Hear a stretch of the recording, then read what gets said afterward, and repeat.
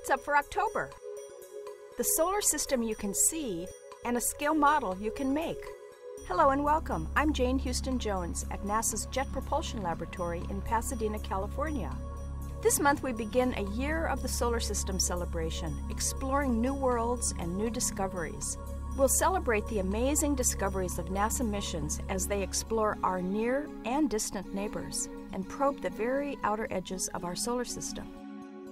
How many solar system objects can you see this month?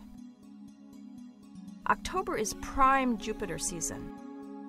Through a small telescope, you can see cloud bands and 4 moons. You can see even more detail through larger instruments.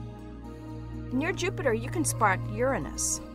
They look close together, but Uranus is really 1.4 million miles farther away. We say goodbye to Venus in the evening sky as it slips around the Sun and prepares to appear in the morning sky. Saturn peeks out at dawn this month. Mars and Mercury are difficult to impossible to see this month. Which solar system objects have we left out? Earth.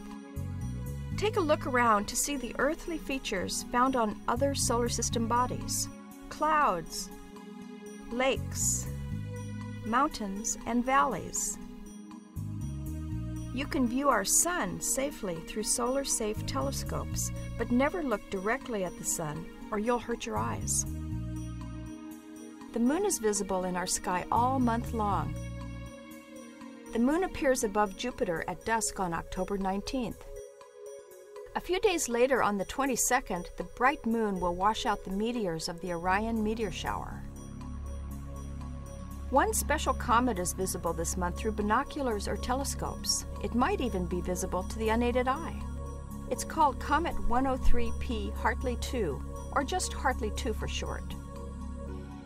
It should be easy to spot, passing through the constellations Auriga and Gemini this month. NASA's Deep Impact spacecraft, on its extended mission, will fly by this comet in November. Here's an image the spacecraft took 60 days before its encounter.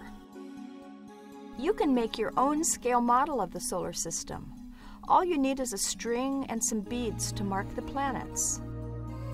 And here's where you can get a guide for how to space them. To learn more about all of NASA's missions, visit www.nasa.gov. That's all for this month. I'm Jane Houston Jones.